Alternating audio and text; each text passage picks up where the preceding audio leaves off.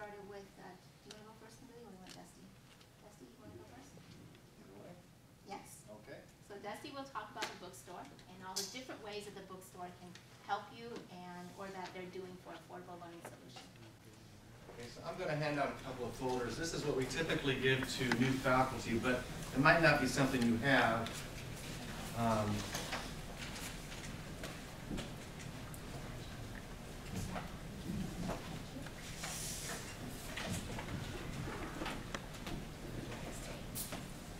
I've got a couple of. Yeah, I need to because we have to act.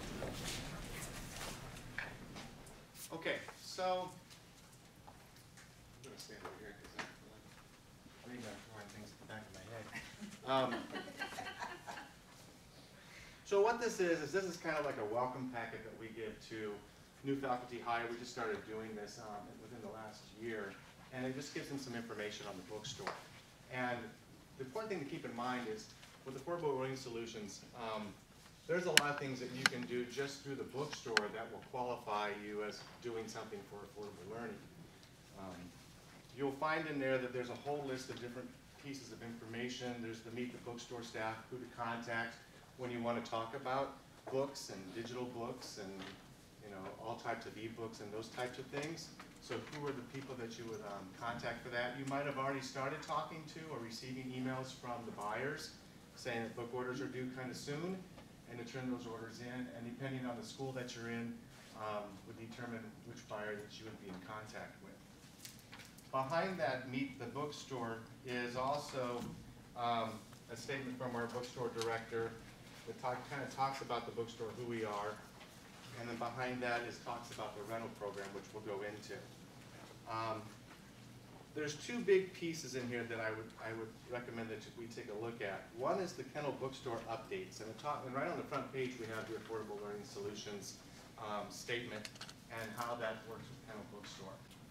And then when you flip open on the inside of it, there are things that we have that maybe a lot of you don't know as far as used books, how much money we've saved the students over the years by doing rental books, alternate formats, customization, open education resources, and those types of things.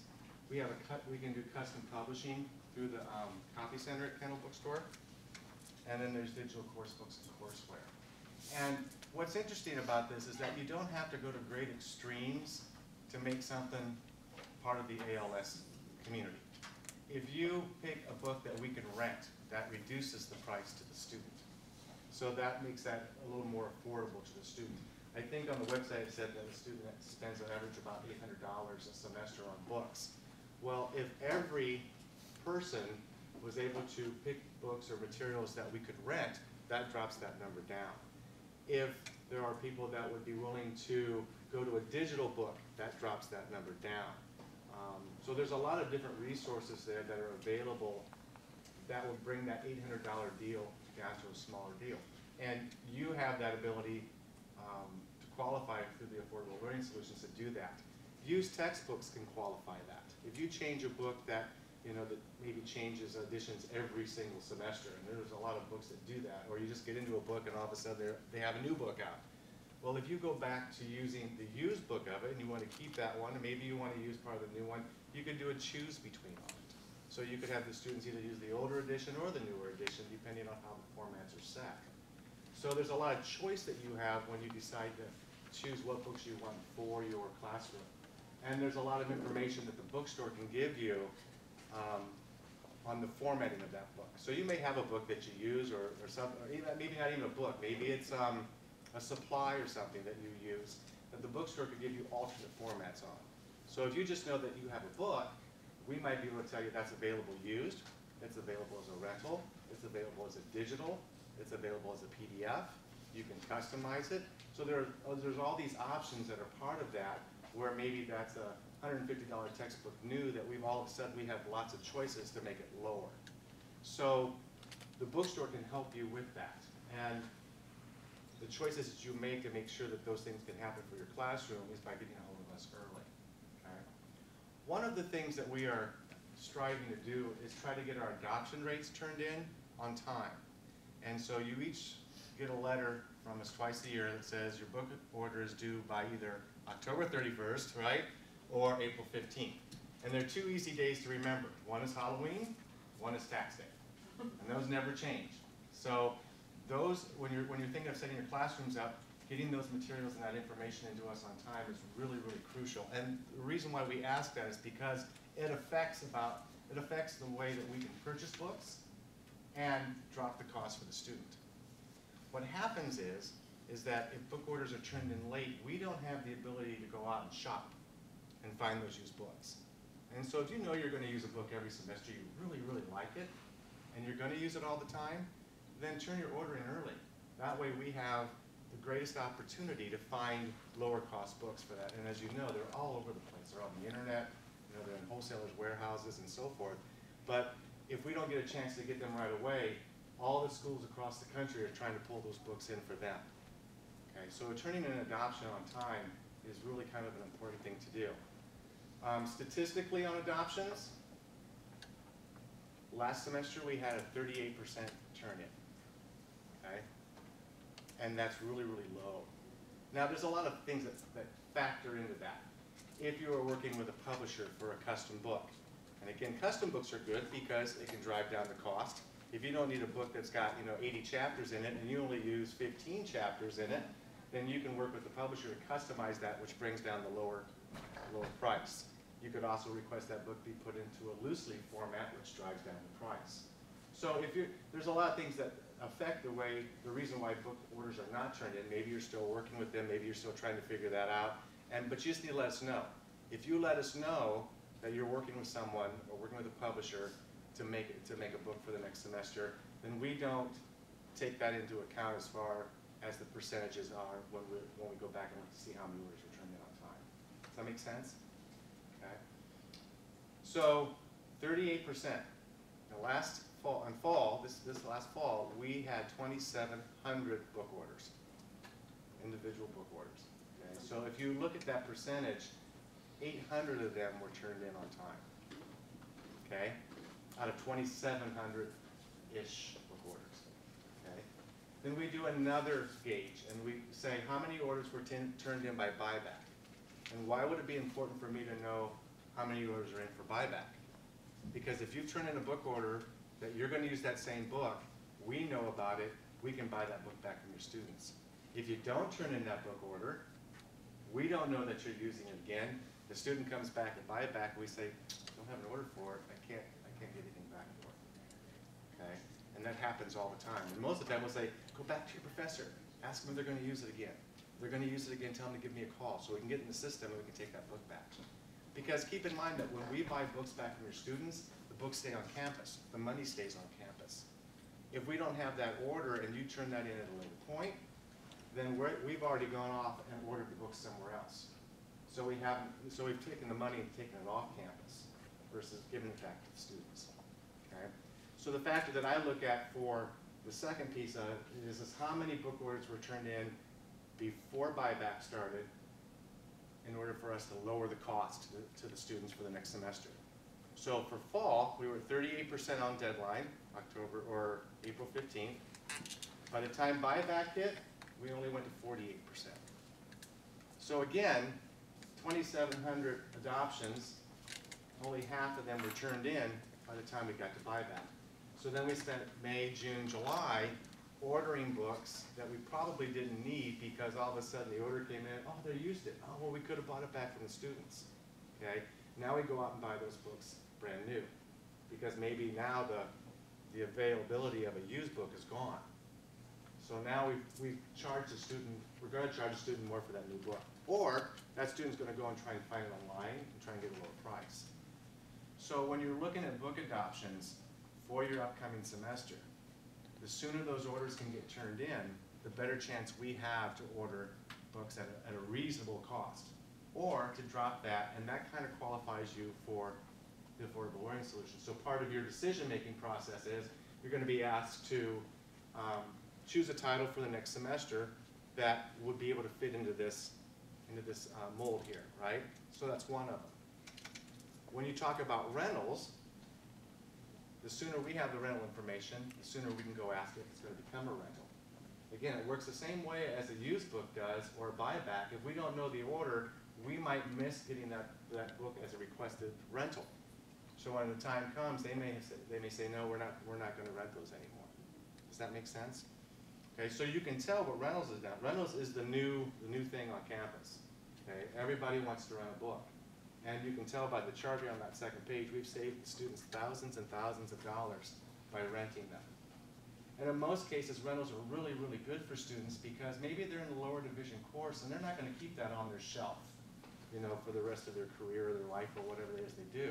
So they don't really want to keep that book. They just want to be able to rent it for the class and then turn it back in when it's done. Now there's no buyback on it, but then again, their cost has dropped significantly. Okay? So let me give you an idea how the rental works. You have a brand new book that costs you $100. Okay? So you've adopted a book, we buy it, and the student's cost is $100, brand new. If we can get that book in a rental, okay, that's going to cost that student $75 to purchase. So they can either buy it for $100 brand new, they can buy it as used for $75. If that book is part of a rental program, they can rent that new book for $50. Okay? They can rent that used book for $35. And if there's another format available, like the digital side of it, they might be able to purchase a digital copy for $20. Okay, so now you've given the student 5 options of one book. They've got 5 choices to make. But that's because that might have been turned in on time versus telling me in July that we're going to use that book. And now I only have 1 option for them. I can only get it new. Does that make sense? If you have questions, let me know, because there's a lot of misunderstanding out there as far as I think how the bookstore tries to bring that cost down to the students. Fresno State has the lowest gross margin in the CSU system as far as the bookstores are concerned. So we run at a 23% margin. And most schools are at 24, 25, 26, 27. Okay, so we try to keep the cost down that way. We keep the cost down by trying to get you to bring in the book orders. Okay? Not only am I a part of this group's committee for this, but Ben was talking earlier about the CSU Chancellor's Office has a committee that does not only just what you guys are doing here today, but we have CSU Rent Digital, which is the Chancellor's Office's way of trying to bring down digital pricing in books. And we sit on that committee out there in Long Beach. So we have a lot of different ways that we're trying to bring in different options for your student to lower those prices. Okay. So if the publisher has a new textbook that's out, if we don't specifically say, well, let them use all the old editions, then you wouldn't buy back any old editions? Not true.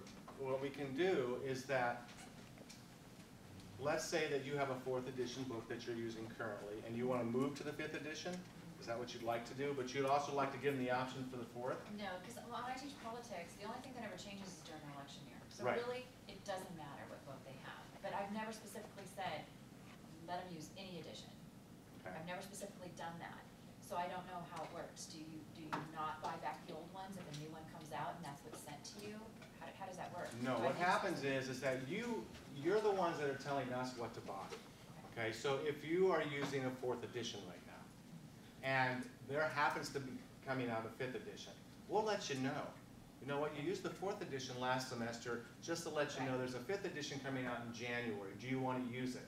Now at that point, you make that decision to say, you know what, no I don't. But then again, maybe I will, but I'll let them use the 4th one. So what we do is that because you're still wanting to use the older edition, you don't care whether they have either one, we're going to buy back the 4th edition, and then we're going to reorder, if we need to order, we're going to order some copies of the 5th edition, so that both are available on the shelf. Okay. Now keep in mind with the rental program now, the great thing about it is, well, when we ordered the 4th edition previously, it's going to be a lower price because it's an older edition, we bought them back, we're able to lower the cost. And at one point before the rental program, if you did choose between, and you ordered the 5th edition of a book, that book obviously is going to be higher because it's only going to be available new. There's not going to be any used copies floating around because it's just come out. And it's going to be a higher price because it's only a new book and it's a new edition. But with the rental program, the great thing is that because there are new editions coming out, that's what the wholesalers want. They want those new copies, so they're willing to put a rental price on that. So you might have a 4th edition used books on the shelf. We wouldn't order new ones of an older edition, but we would bring in as many used copies as we can. So you'd have that price on the shelf, and then we'd bring in the newer edition, but then we'd rent it, which will drop that price down from maybe $100 to $50. So yeah, so the students can choose again, and both of them are kind of comparable as far as pricing now, because we were able to rent one, and then we bought one back. So the choice for old editions, new editions, using both of them, that's entirely up to you, what you want to do with those. And we will let you know that. So when you turn in a book order, when we put it in our system, it'll tell us if there's a new edition available. And then we can send you an email back and say, you know what, did you want to go with this one? Did you want to keep both of them? What is it that you wanted to do? Okay? So that's one great way of trying to get affordable learning solutions to your students, okay, is just by those things. And this newsletter explains a lot of that, and why we ask for used books, and why we ask for the adoption, and so forth, okay? There's a second piece to this, and in the back of the folder on the left, you'll see there's an item that says course material requisition form. This is the form that we now ask that you turn in with all of your book orders, okay, and it's electronic. So if you go to our Kennel Bookstore's website and you click on Faculty Services, it'll take you over to that, and that's how you can turn it in. You can turn it in this way. You can give us a call and tell us, you know, that these are the books I'd like to order, and we will send you a copy of this to fill out. But the biggest reason that we have this form now is because of the Higher Education Opportunity Act. You all are familiar with the HEOA? Yes, no, kind of, sort of? Okay. In a nutshell, because it's such a big document, HEOA says is that the schools, we must have information available to the student as much as feasible at the time of registration.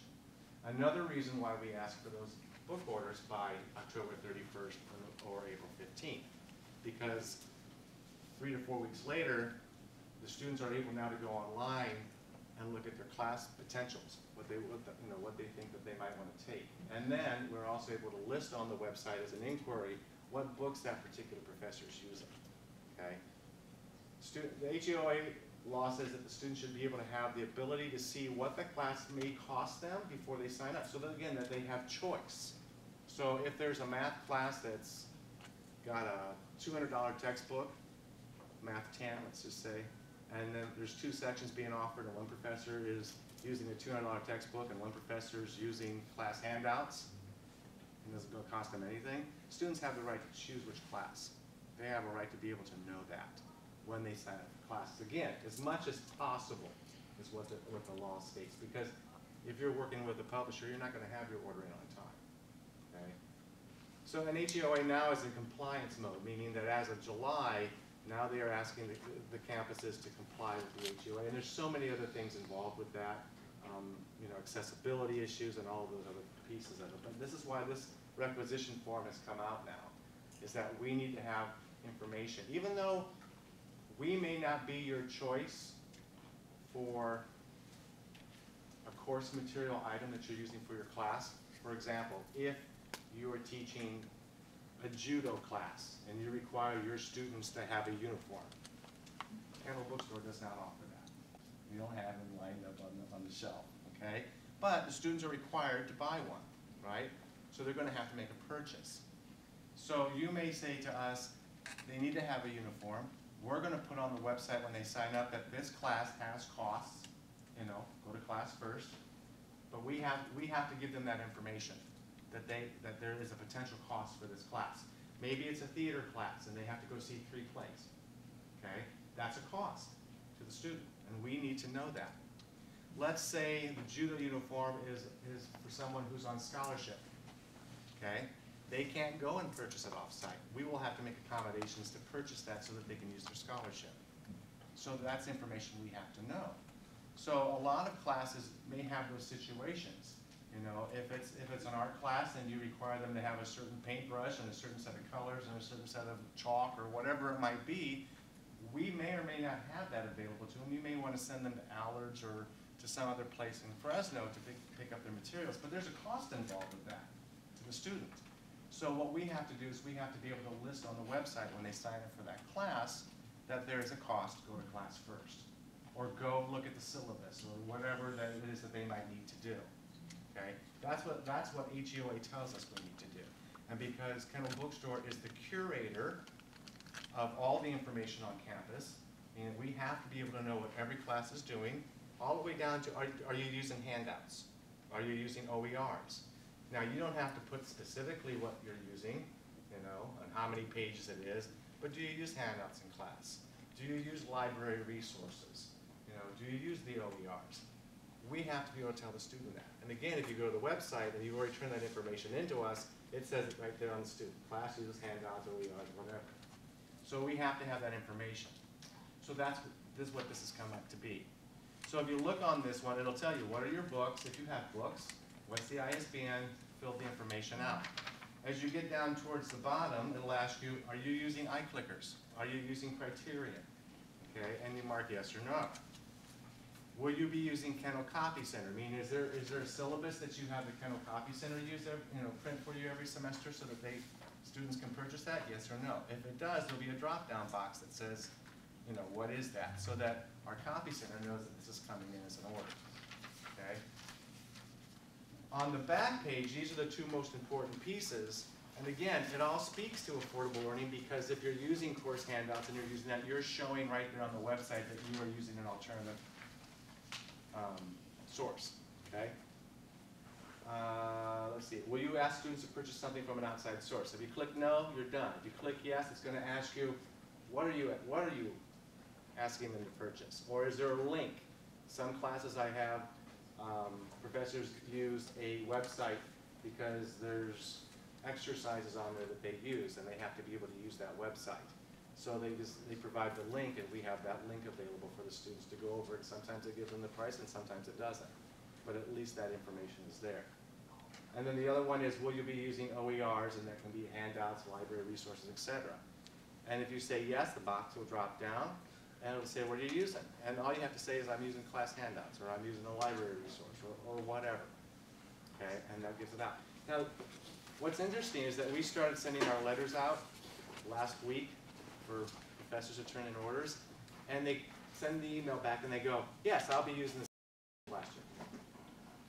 That's all the information we got. We didn't get the form, you know, that's what I'll be using, same thing, okay? Keep in mind, we have to have this filled out every semester, because if somebody from HEOA for compliance issues comes in and says, okay, let me see your stuff, we have to have that. So usually, go ahead. So we don't have standing orders anymore? No, with the exception of standing orders, we're going to send those to you as well. If nothing changes on it, you're just going to send it back and go, yep, I approve. So once you have the form filled out and you don't change anything, what we're going to do is we're going to send you a note if it's a standing order that says, yes, we have your standing order, please confirm. And we'll send it right back to you, and if nothing's changed, you're going to say, yep, that's it. And then all we do is change the semester date. If you don't have a standing order, but you use the same book, okay, we're going to send you exactly what you sent us last time. But again, if anything has changed on that bond, especially if you're using OERs or you're using handouts or you're not requiring them to use something anymore, you need to fill it out. If it's the first time you've filled it out, you need to be very complete and very thorough. Okay? We will keep these on file electronically, and then that way the next semester we can send them back to you. Okay? As she had mentioned standing orders, and I will tell you, remember I said that 38% were turned in on time by the deadline? You want to guess how many of those were standing orders? Take a wild guess. 30%. So when I don't include my standing orders, 8% were turned in on time. Okay? And again, I don't think, I understand, we all get it. You have 1,000 things on your plate, okay? You have all kinds of things that are pushing you in other directions. And here comes the bookstore, turn in your book order, and you're going, I'm not even out of fall, and you're already asking me for spring. Okay, I get that. Okay? But the important thing is that if we get that, your students are saving money. That's the key. you know, and it's just really, really simple. You know, if it takes 2 minutes to fill this form out, if you've done it before, or it takes a response saying confirm. It really doesn't take a whole lot of time. And it means so much to the bookstore and to your students because we have that ability now for us to turn on the buyback switch or to turn on, let's get the used book switch, okay? And so I realize that you have plenty of things that you need to do, but please try and remember to turn that in and encourage everybody else to do it, okay? I'm gonna get those adoption rates up. I know I am, okay? So it's really important. With regard to the required course materials, you've got 2 sections on here. One where I guess you're saying what it is, and the other one says, will you ask students to purchase something from an outside source? That's just if we open it up to students where they can purchase it from wherever, either the bookstore or somewhere else, or is that? I'm a little confused. That's a two-part answer. The top part of it here is the traditional book. If you're using a traditional book that you've always used, that's pretty much where it has the book title, ISBN, and so forth. If you are requiring something of the student that's not a book that we wouldn't put on our shelf per se, then that's that second half of the page. Okay. Where you might, you know, maybe you don't have a book, maybe you just have supplies. Right. And so you would leave that blank because that's asking for book information. Okay. And you would fill out, you know, the bottom half of it. Some use both. I have a music class that uses a book, and then they also they need combs, you know, the combs for to write the music with and paper and things like that. We have both of those on the shelf side by side because we can supply supplies, you know, in some cases, but in some cases we can't. So will you ask students to purchase something from an outside course? That's just a radio button that you check. Right. And so if there are a variety of materials, how do we go about notifying you? When you click yes on that radio button, when you click yes, the drop box will come in and you will just fill out what you need.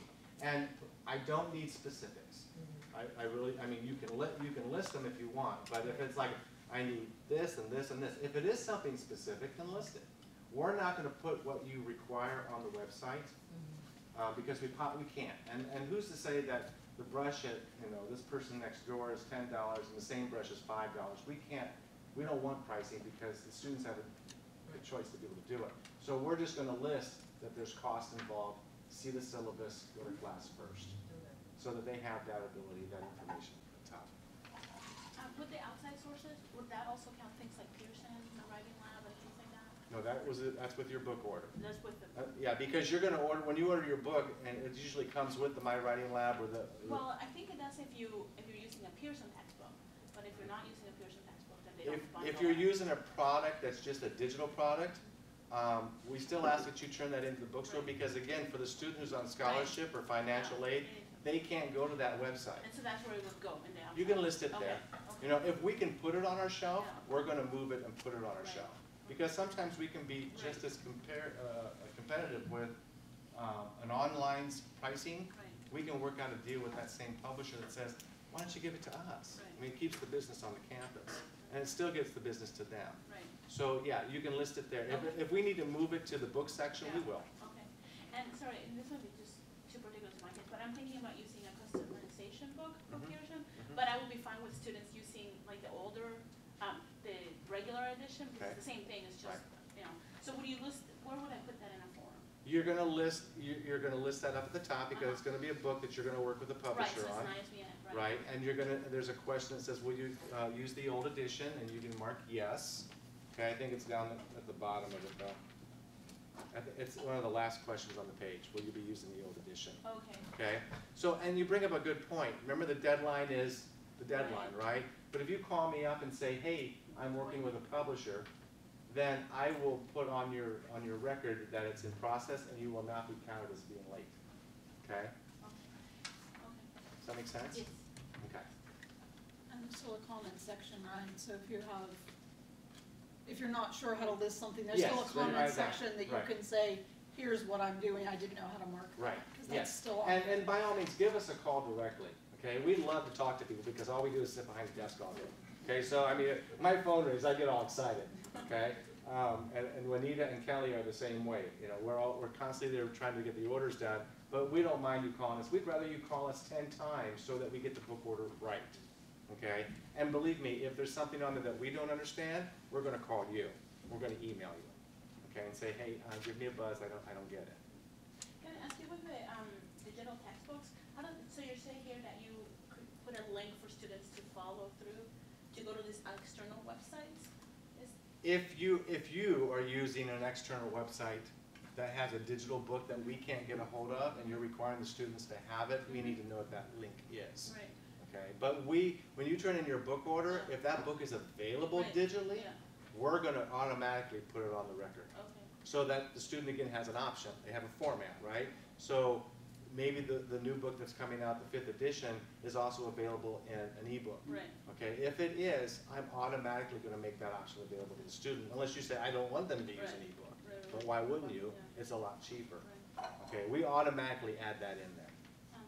I was just wondering, I guess from the business perspective, because you're sending them somewhere else, that doesn't, Right, yeah. you're absolutely right. I Right. mean, you know, and I you just know, wondered. we'd love to have the business, Right. but there's certain reasons why that they have to go to the website. Right. Maybe that particular publisher does not sell to bookstores, okay? But the point being is that we have to know that you're sending them there in case we have a student on financial aid, Right. in case we have a student with a scholarship, in case Rima needs that information for a student that might, you know, for her students. Okay, because again, turning all those orders in early makes her job a lot easier because she needs that information. So it just doesn't affect the bookstore. Turning that book order in early, a lot of people request that information from us. And we need to be able to give that information to them, again, to benefit the student. And if we don't have that information, the student may come into Rima and say, I need this in a different format. It's like, I don't even have this order. I don't even know about this, you know, this title. Giving her the advantage of some early, you know, information, she can start. And if not, sometimes she gets blindsided by, I don't know what this is, right? Right? Okay. Great questions, guys. Hmm? Oh, okay, now I'm going to tell you this, but it hasn't gone into the final approval stage yet. We're still waiting on final approval. But remember I told you I'm going to get my adoptions in? Okay, here's what I want to do.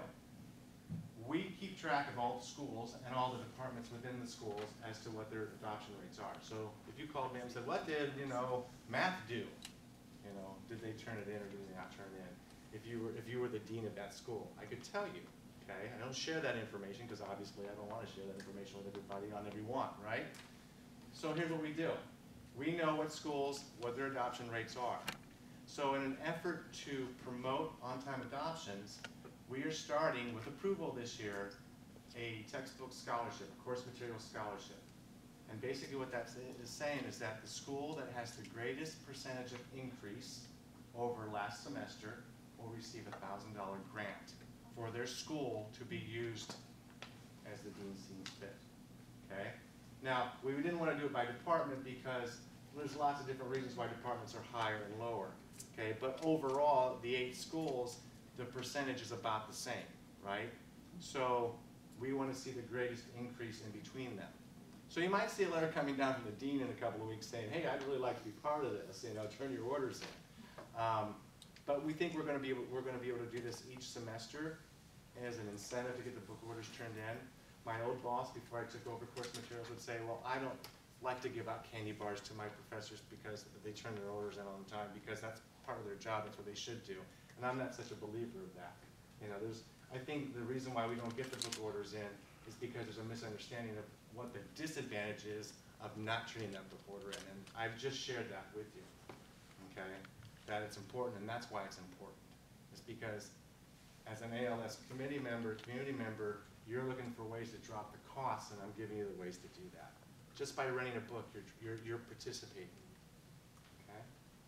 Do you have any literature for faculties, you know, looking at the idea of the, you know, purchasing, you know, class materials, not necessarily books? Right. I don't think many faculty know that that is a requirement for us to submit that information to the library. And so, I mean, I doubt any art class is doing that right now. Right. And just about every art class has required materials. Right, So- and you probably know that we have some art materials in the bookstore, but we don't have everything. Right. And so what we did this last semester is that, I talked about music earlier, we have 3 music classes that require a certain ream of paper and a certain binding cone that they use for their classes and so forth. And we've not carried those before. And so what we have done is we tried to work out a package price with that professor to say, you know what, we'll bring all this stuff in the store if we can, and we'll try and get a lower cost on it if we can buy it in bulk or whatever, if you send your students to the bookstore. So in the case of art supplies or things like that, it's really hard to go out and get, because there's some classes that require very specific things, and we can't get the best cost on them, and they might have it somewhere else. Right. But if you have something that you say, you know, these are all the things I need for my class, and we can look at it, I can give it to the buyer that handles the general merchandise in the store, and say, is this something that we can go to that particular vendor and ask for, and would they give us a better cost on it, and can we lower the cost of that, and it's a one-stop shop for the student? Is there a way we can package that together? We'll find out and we can let you know. Right, but you were saying, I mean, most art classes, if they're doing traditional art, they're gonna send the students over to Allers or something Right. like that, because they're just so persnickety about the things that they need. Exactly. But you were saying that we have to notify you so that it can be put on the website that there are additional costs and that the student needs to see the syllabus. Yes. So I was just curious if you had anywhere that kind of explains that I can direct faculty to, so that they know that they're supposed to do that. I don't have anything specific enough on that yet, but we can probably come up with something. Because the new HEOA stuff is coming through and it's more available now, we can probably incorporate that into our letters that we send to the professors or to the admins or the deans that says, this is the information we need. They're all supposed to fill out the course material requisition form. And that has a spot that talks about that, but Right. not, But a lot of our classes, we don't have textbooks, and Right. so we just, honestly, I get stuff Right. from the bookstore, I'm just like, oh. Just throw right, it. well, I'm saying that's, I don't now have we send it to textbooks. everybody. Yeah. Whether you've used a Yeah. textbook in the past, if you're assigned that class, Yeah. you should be getting something from us, whether Okay. you used it or not. Now, that wasn't different from in the Yeah. past, but when we started the form last semester, if you were set to teach a course, you were gonna get an email from us.